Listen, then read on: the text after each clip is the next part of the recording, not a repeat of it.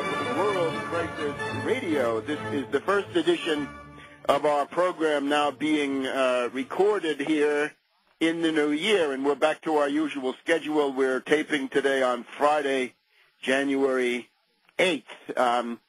This week, I believe, will be recorded in retrospect in many ways, the past two-week period, including the Christmas and New Year's holiday. The weeks when Wall Street went berserk. Wall Street goes to the politics of the berserk, the berserkers of Wall Street. It is a truism in any serious analysis, of course, that in the Anglo-American London, New York, Washington model of civilization, the ruling class are the bankers, the finance oligarchs, the financiers, the hedge fund hyenas, the derivatives merchants, and so forth. They control the government. They are the enemy.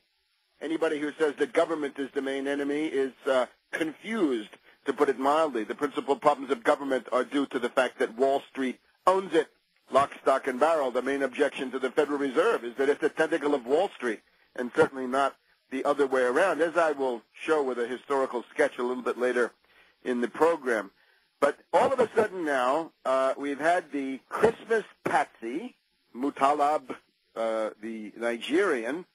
The Christmas patsy appears in the skies over Detroit. More indications that he's a mental deficient, a retard if we must, but there it is.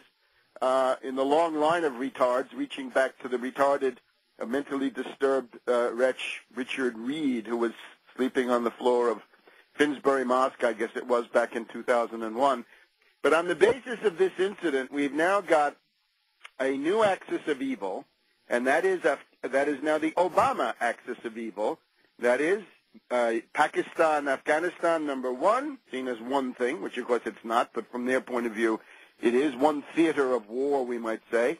Then Somalia, and then Yemen, Yemen of all places, which is now being targeted. Yemen has somehow become Caput Mundi, the strategic hinge of the universe. And there are reasons for this, of course. The general underlying denominator of this policy is that it's an anti-Chinese policy. Yes, you heard it.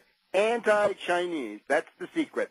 Al-Qaeda, this collection of fanatics, psychotics, patsies, dupes, double agents, and whatever, is, of course, deployed as a secret army of the CIA. It is the Arab and Islamic Legion of the CIA, and it is used to target countries that the U.S. wants to attack for geopolitical, geostrategic reasons. And the common denominator of just about all of this stuff is anti-Chinese and, of course, anti-Russian, anti-Shanghai Cooperation Organization, I guess we can say, in many ways. So we've got the Anglo-American finance oligarchs looking at their banking system and contemplating how bankrupt it is, from Northern Rock, Royal Bank of Scotland, Lloyds Bank, and the rest of the bankrupt city of London, looking across to Goldman Sachs, J.P. Morgan Chase, Citibank, Wells Fargo,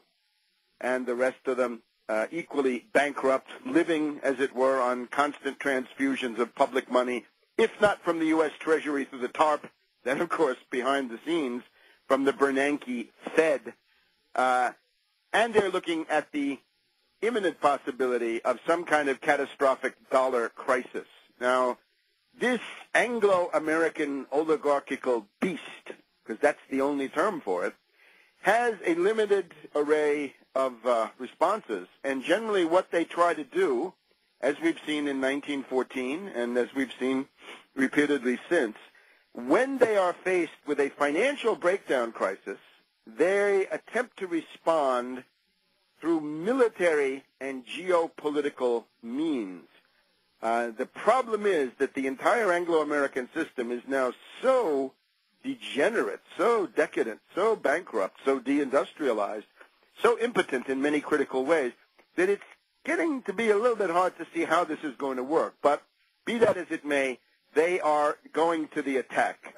Essentially, the month of December, Obama's speech at West Point at the beginning of the month, an open declaration of war on Pakistan, a country of 160 million people with nuclear weapons. And then adding in, as the month went on, Yemen, this based on the question of Al-Laki, the CIA lackey, having helped the Detroit Flying Patsy of Christmas Day.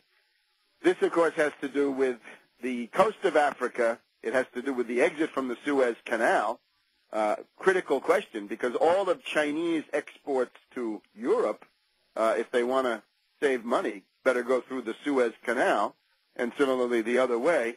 And, of course, as I repeatedly stated, starting 2 years ago this past week, when I first put out my warnings about Obama, Africa is a critical battlefield between the U.S.-British oligarchs and China.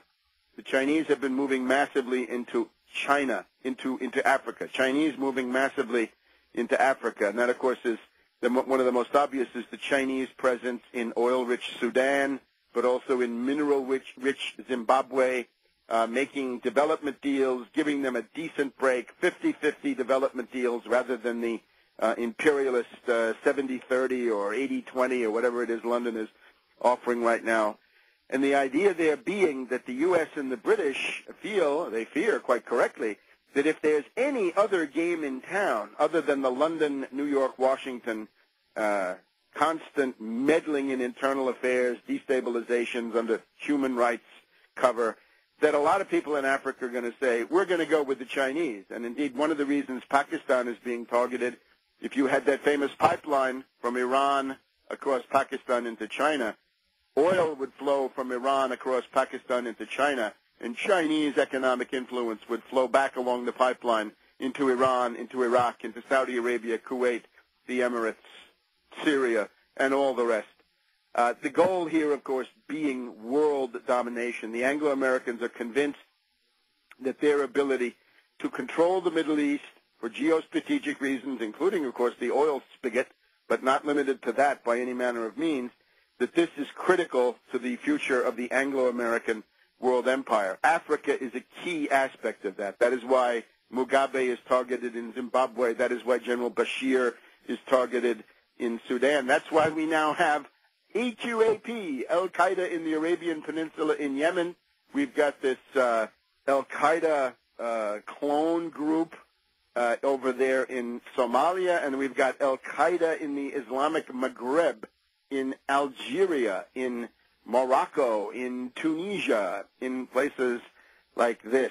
All of this, a big geopolitical offensive by the Anglo-Americans. And the goal now of our program today is to essentially catch up with a very interesting week. Now, I said I put out a release on January 7th, 2008, the day before the New Hampshire primary. This was the day Hillary cried, if you remember that day.